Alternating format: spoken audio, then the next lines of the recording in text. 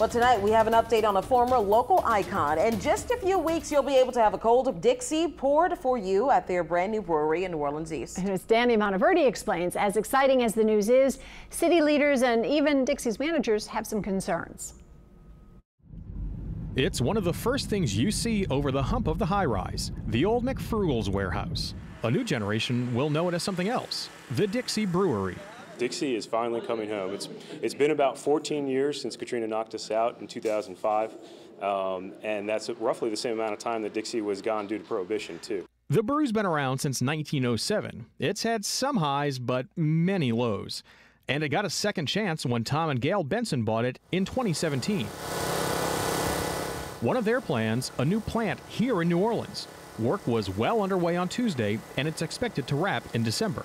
Expect a brew pub, museum, and outdoor space for families.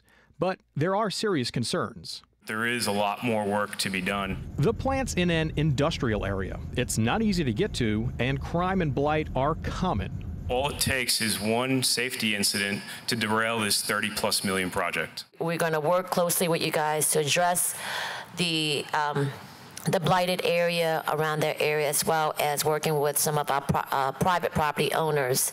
I'm excited about the opportunity to get it clean for the tourists, but I'm even more excited about getting it clean for the local residents that have to pass there every day, too. After cleaning up the area, the goal is to get more folks drinking Dixie to keep money flowing locally.